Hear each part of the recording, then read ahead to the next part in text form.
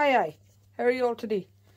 I've decided that I'm going to do a start to finish, pretty much, of making a new Harris Tweed. And this one is for a friend of mine, Colin, and that's the tweed I'm going to be weaving. Now, if you're not a weaver, that probably doesn't mean very much. So it will look something like that. The colours aren't exact, but that's an idea. So it's a houndstooth with a check. And these are the colours we're going to be using.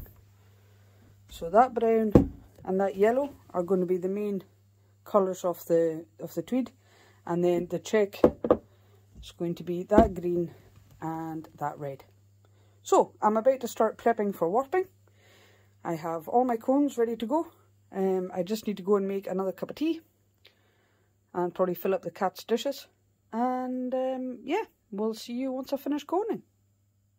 So, I lied, we're not at the coning stage yet, and I've finished another cup of tea. But, and this might be incredibly boring, and if it is, I apologise. But this pattern repeat is 88 ends, and I warp with 58 ends. Now, this will hopefully make a bit more sense when you see the way I warp.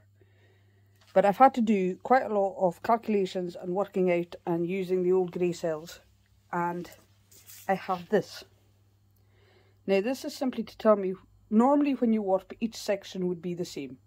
But in this case, each section is going to be different. So this is laid out now, each section, how I'm going to have to move the yarn and all the cones so that everything works.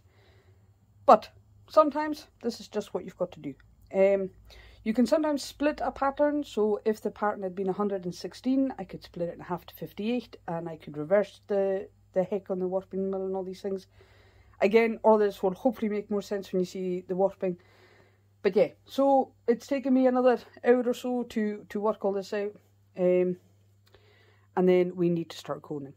Now, I am going to warp with 58 cones or ends at a time.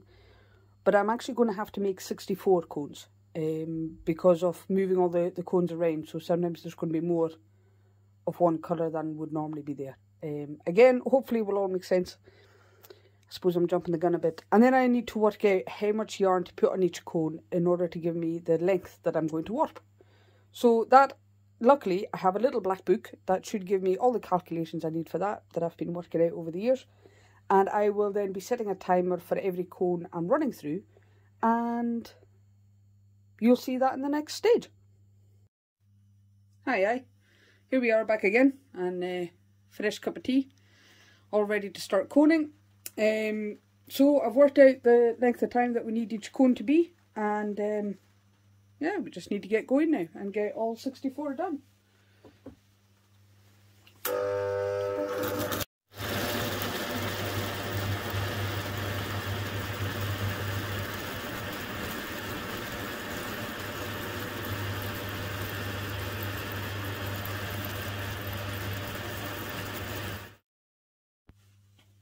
So we had a wee glitch there, but I think you get the essence of it. And that's us now. We keep going until we've done 28 of this colour, and then 28 yellow, 4 green, 4 red. But don't worry, I'll speed it all up to make life easier.